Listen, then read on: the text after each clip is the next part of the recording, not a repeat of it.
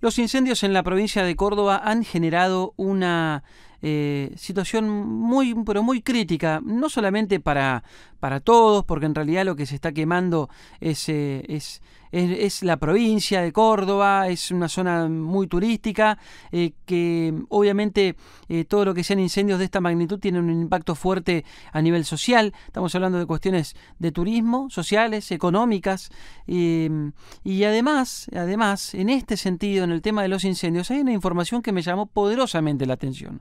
Y es que se ha comprobado, y esto es parte de un informe oficial que se ha dado a conocer en los últimos días, y es que la mayoría de los incendios, diría yo el 90-95% de los incendios, está comprobado que son generados por el hombre. Esto es algo que realmente a mí me asombra. Quiero hablar con Mario Aguirres, que es director de la Federación Agraria, allí en la zona, que básicamente ha estado en el centro de escena en los últimos días, zonas como Cruz del Eje, el Valle de Punilla, una enorme cantidad de localidades dentro de la provincia de Córdoba, en el norte de la provincia, que han sufrido el impacto del fuego. Mario, ¿cómo le va? Daniel Aprile lo saluda, buen día. ¿Qué tal? Buen día. Muchas gracias por ponerse en contacto con nosotros. La verdad que estamos tremendamente agradecidos por la situación que estamos viviendo. Mario, me imagino que lo que han pasado en los últimos días ha sido realmente un espanto, un horror. Quiero saber qué dejó, o sea, ahora que afortunadamente el fuego se ha controlado, qué es lo que dejó el fuego, porque muchas veces cuando, por ejemplo, hay una inundación, uno habla y dice qué bárbaro la inundación, pero después cuando se va el agua viene lo peor. En el caso del fuego, me imagino que debe pasar algo muy parecido. Sí, lo primero que invade hasta lo más profundo del corazón es la tristeza que genera después un incendio. La tristeza porque primero están los daños materiales de los pequeños productores, que les cuesta un montón volver a recuperarse, y también está el daño natural, de la naturaleza propiamente dicha.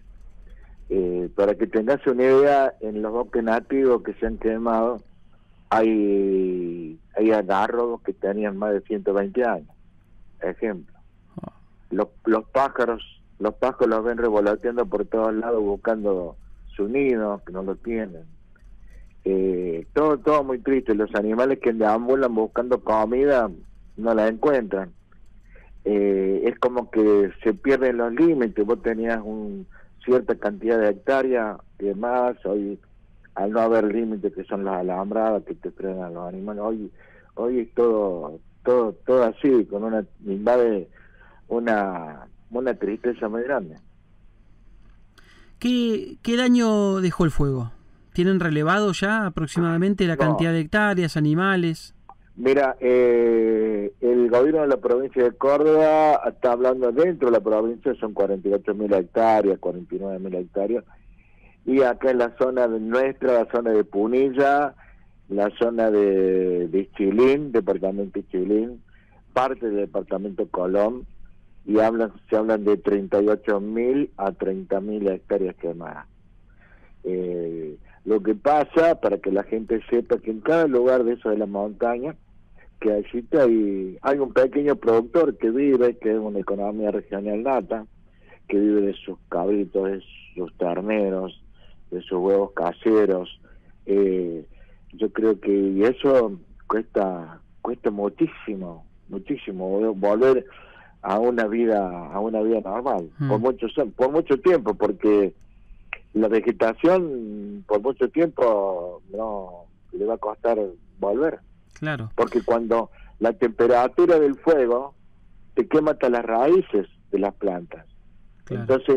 Entonces eso es la demora.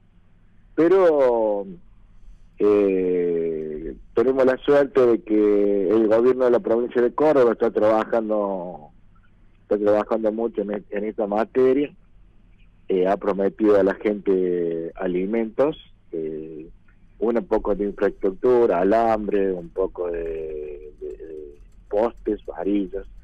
Y nosotros acá de Federación Agraria de la zona, Federación Agraria del noroeste de Córdoba, donde tenemos una agrupación que se llama Juan Carlos Oldani, que está compuesta por 9 filiales de la Provincia de Córdoba, hemos hecho un convenio con la Universidad Católica de Córdoba y el INTA, y hoy ya nosotros hemos estado repartiendo maíz, porque la universidad hoy nos trajo el primer chasis de maíz para poder embolsarlo y salirlo a repartir. Y yo creo que hoy, para nosotros que estamos esto ha sido una satisfacción muy grande poder ser útil a la sociedad en estos momentos.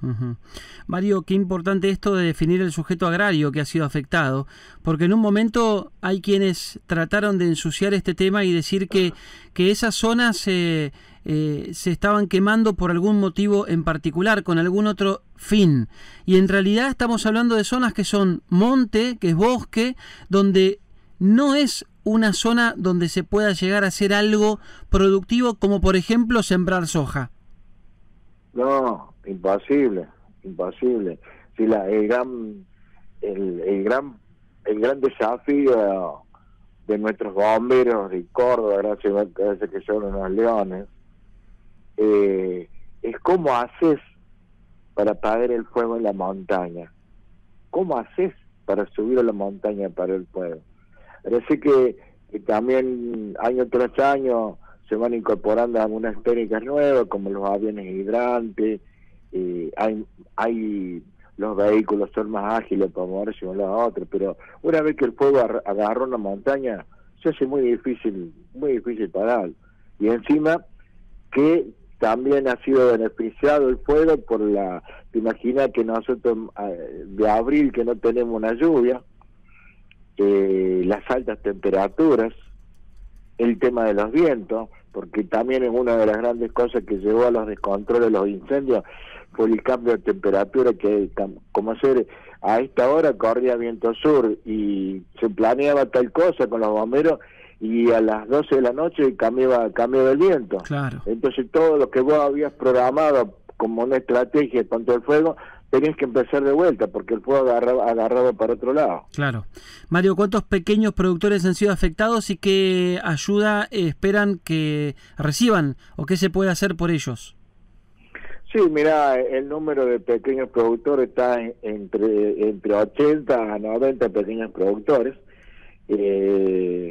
La ayuda más grande que pueden tener en estos momentos toda esta gente, porque el fuego tenés que analizarlo desde 2 puntos. Uno es el fuego en el momento que está todo ardiendo, que está todo rojo, y después el otro es el post-incendio. El post-incendio es cuando realmente se apaga la última brasa del incendio y te agarra un silencio terrible. Entonces este es el momento que tenemos que estar hablando a la gente, porque yo, como te dije, no son 10, 15 días y ya todo está de nuevo en orden.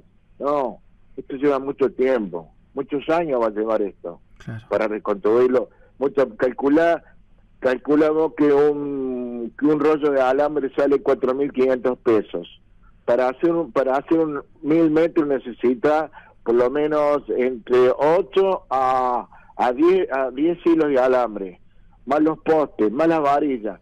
Una cosa es que vos puedas hacer o programar un alambrado en la pampa húmeda donde vos cargas una camioneta y los postes los vas dejando en el lugar donde vos los vas a poner. Pero en cambio acá en la montaña, cuando vos tenés que hacer un alambrado, tenés que trasladar todo el lomo de caballo, el lomo de burro. Y hay que hacer los huecos arriba de la sierra, claro, para poder hacer los alambrados. Claro. Esa es la gran diferencia. Claro. Sabés, Mario, que acá mucha gente, claro, lo que pasa es que nadie se imagina esto que vos estás contando, y muchas veces hasta incluso acá en los medios se le pide a los productores que corten los alambrados para que los animales no mueran encerrados, y lamentablemente eso pasa. Y también lo que vos estás contando de después recuperar esa inversión de otra vez poner los alambrados es un fangote de plata. Claro, y un fangote de plata además en estos momentos, porque hoy en la economía que vive el país, primero por el tema de la pandemia y si no por la economía propiamente dicha, es muy complicado, porque yo no te estoy hablando de un productor que tiene 300, 400 vacas. No te estoy hablando de un productor que tiene 200 cabras. ¿Me entendés? Totalmente. Esto es un pequeño productor que vive de la leche que le saca, que porque tiene 20 vacas, 25 vacas, tiene 50 cabras, tiene 50 gallinas, tiene 3, 4 caballos, y vive de eso. Sí, vive de eso. Totalmente. Vive de eso. Entonces, por eso te digo, vos me preguntaste recién cómo se podría ver el futuro de esta gente. Yo creo que la mejor forma de ver el futuro de esta gente es no olvidarse de ellos. Yo creo que acá hay que ponerse codo a codo, gobierno, instituciones, nosotros de Federación Agraria, el INTA. Yo creo que eso es muy importante. Gracias a Dios tenemos muy buena relación con la gente, como te contaba recién, con la gente de la Universidad Católica de Córdoba y el INTA. Yo creo que eso es algo muy importante, son dos pilares importantes, porque también te cuento que veterinarios de la Universidad Católica y veterinarios del INTA voluntariamente también, así como se entrega el alimento, así también se les va y se los asesora y se les cura a los animales que han sido afectados por este incendio. Claro.